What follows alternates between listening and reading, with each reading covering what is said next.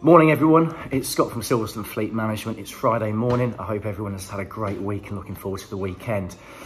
Just come in this morning fairly early just to sort of just load up my CRM and just really to see what I've got on the go today. And I've noticed that I've got a couple of customers that have come to me personally, and they've wanted me to sort of quote on certain vehicles which have managed to price match, or even in some cases actually beat, which is fantastic, which is really good. But we can't get hold of them.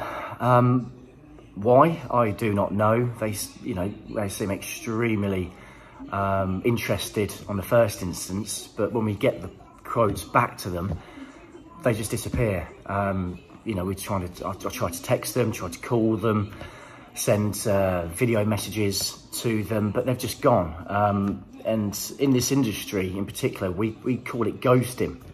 And I know that a lot of my friends in recruitment, in the housing trade, estate agents, I'm sure that they have the same issue. So I'd love your thoughts of what to do, how to get back to these people, how to get hold of them.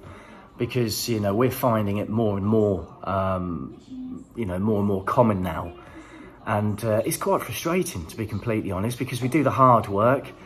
We try to match the offer, and they just disappear. So it's just a quick video this morning just to find out, just to get some sort of thoughts off of everyone of how you do things. I'm all up for open ideas and just having a conversation about it. It's just frustrating. I'm sure it's frustrating for everyone else because you do all the hard work. And I know that there's brokers out there and business out there that do it for nothing. Great, okay, well, you won't be here this time next year. And I can't see the mentality behind that, because there is value to what we do, our customer service. We've won awards from our customer service, but there is a prize that comes with that. So I'm not saying that we're sort of going at a very sort of high price. We're extremely competitive. But yeah, a lot of people we're trying to get hold of, they've just disappeared.